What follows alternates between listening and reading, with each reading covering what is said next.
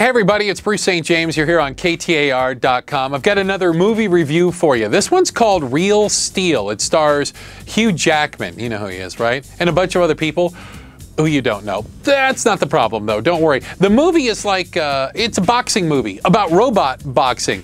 Stay with me. Stay with me. The robots look like Rock'em Sock'em robots. How many of you remember the Rock'em Sock'em? This is an animatronic version of Rock'em Sock'em robots.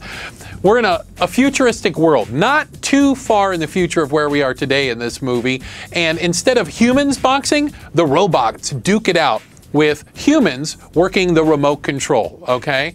This movie is, and I'm trying to be kind, predictable and cheesy.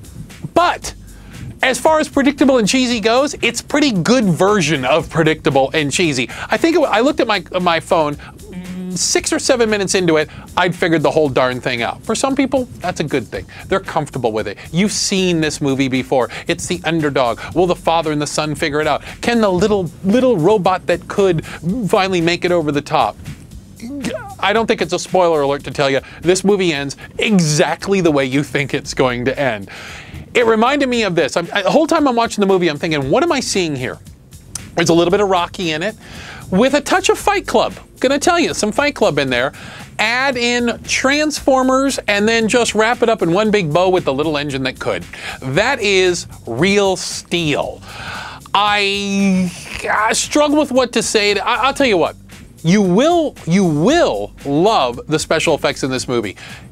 I swear to you, you'll believe that robots are amongst us and can box. That no time do you get any sense of the technology that went into it, computers and animatronics. It looks real. The boxing sequences are amazing when it comes to robots beating the snot out of one another, all right?